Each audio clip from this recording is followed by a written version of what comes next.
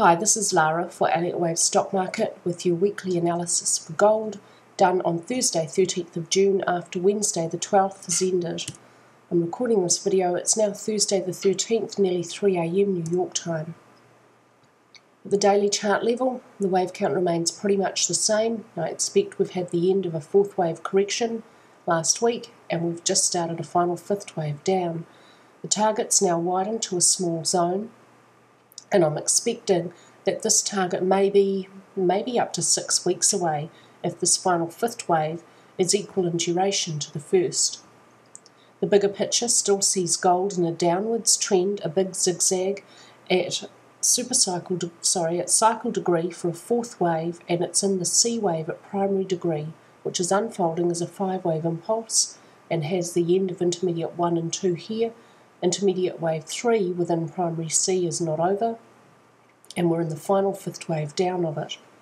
At 1232, intermediate wave 3 would reach 4.236, the length of intermediate wave 1, and now at 1216, minor wave 5 would reach 1.618, the length of minor wave 1.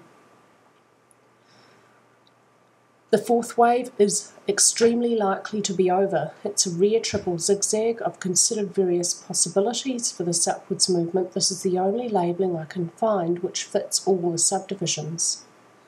Because 3 is the maximum number of corrective structures within a multiple, once the third structure is over, that indicates that the whole correction itself must be over. It can't continue further. So I'm not expecting movement above 1423.91. Let's have a look at the end of this on the hourly chart, where this high up here is this point up here. Last analysis was about here. I expected a bit more downwards movement to complete a triangle for the second X wave in the double, labelled minute X. That's exactly what happened, and the E wave has ever so slightly overshot the AC trend line, which is really typical. And then I expected a sharp upwards thrust. That's what we got, although it was a lot shorter than expected. I hoped that minor 4 may end about 1475. It didn't get close to that point, but we did have a 3-wave structure complete here. After that, we have a nice clear 5 down. Once this trend channel, which I've copied over here from the daily chart, was clearly breached with downwards movement, that was our indication that minor 4 was over, minor 5 was then underway. This is a nice clear 5 down, and there are great Fibonacci ratios in here.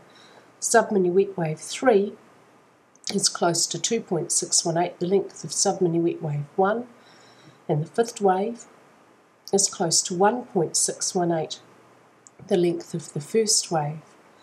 After that, we have some upwards movement, which so far to this high subdivides very clearly as a 5-wave structure. So minuet wave 2 can't be over here, that's just sub-minuet wave A, within probably a zigzag for minuet 2. Within a zigzag, the B wave may not move beyond the start of the A wave, so for the next couple of days or so, the short-term invalidation point is at 1365.91. As soon as you can see a 5-3-5 up complete, the short-term invalidation point should be removed, it no longer applies, and look out for a trend change to the downside. At this stage, I'll expect minuet wave 2 may end about the 0.618 Fibonacci ratio of minuet wave 1 down, which is at 1401.75.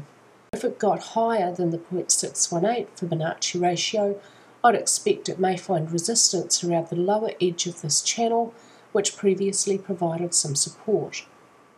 I'll be looking out for this second wave correction to be over maybe in 2 or 3 days, and I'm expecting a trend change sometime during this week and some strong downwards movement. The next movement downwards is a third wave, so we should see some increase in downwards momentum. That's all for me today with your gold analysis, and I hope everyone had a fabulous week.